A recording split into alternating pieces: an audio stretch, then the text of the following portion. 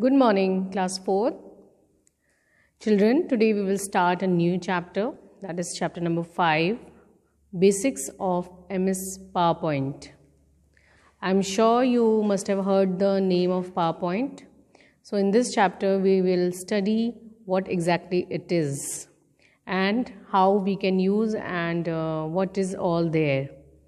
Okay, so let's see the topics here. In this lesson, what we are going to study: presentation, different elements of PowerPoint screen, starting MS PowerPoint, creating a new presentation, inserting and deleting a slide, inserting text box, word art, slide numbers in a slide, saving, opening and closing a presentation, view a slideshow, and how to exit MS PowerPoint. So without further delay, let's start the chapter. Introduction. You have already studied MS Word in earlier classes. You know that it is a word processing software. MS Office is a complete software package developed by Microsoft Corporation USA.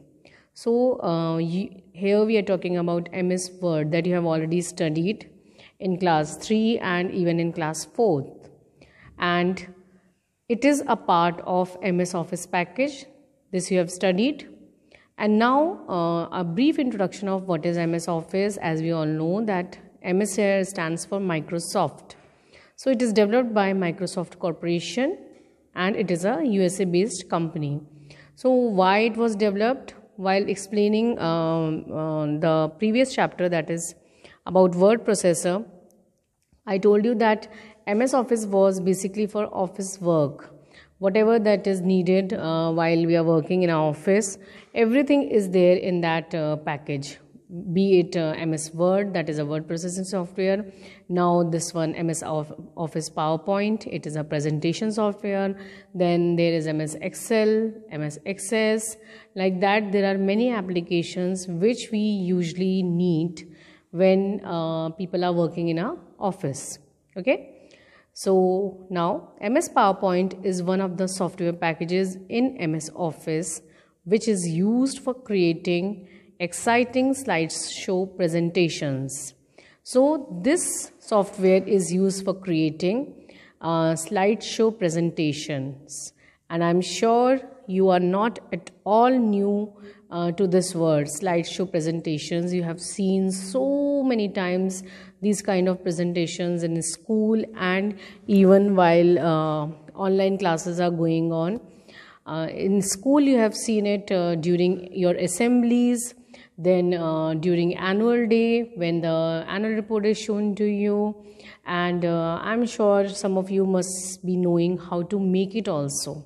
Okay. So that is the slideshow presentation in which we are showing different slides for giving some information or for particular purpose.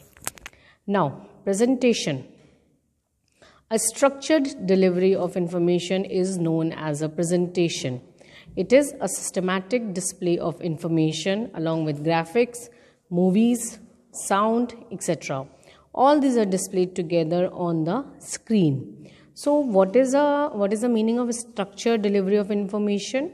Means when we have to give some information to somebody, or when we are teaching somebody something, or we are explaining some new topic to somebody, we need to be very particular about how we are giving that information.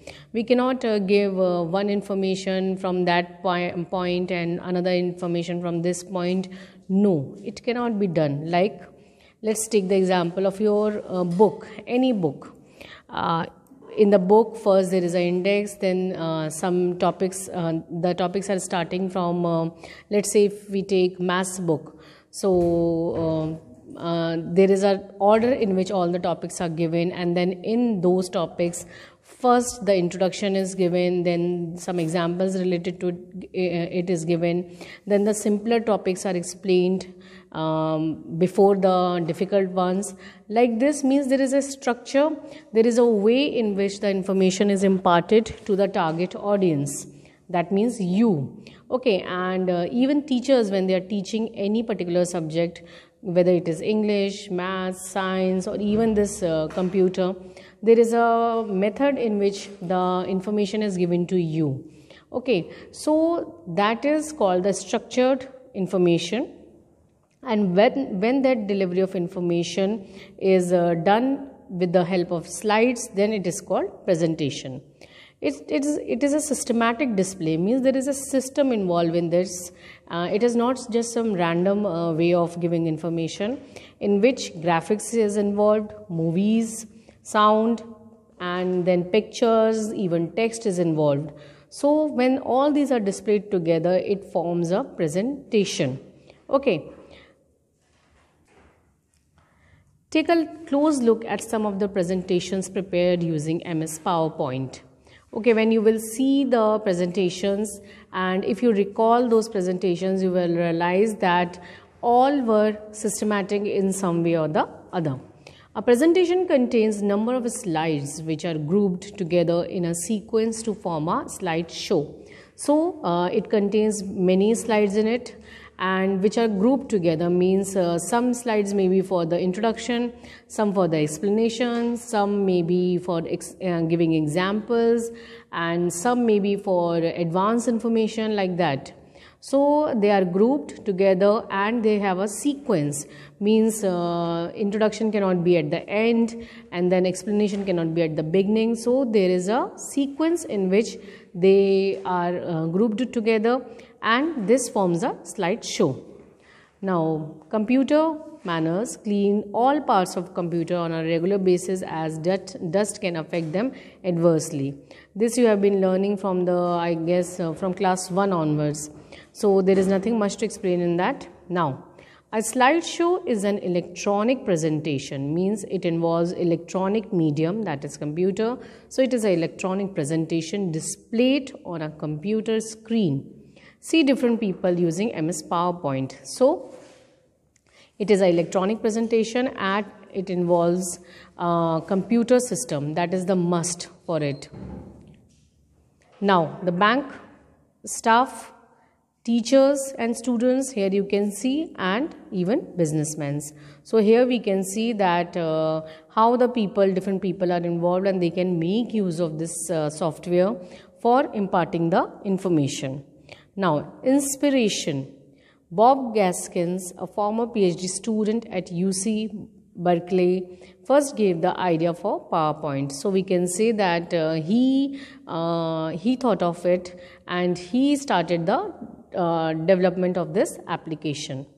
Now, how to start MS PowerPoint 2007? Very easy. Whatever the steps which were involved with MS Word, we can use here also. Click the start button, then click all programs, then you will click on Microsoft Office, and then you will search for this application and you will open it.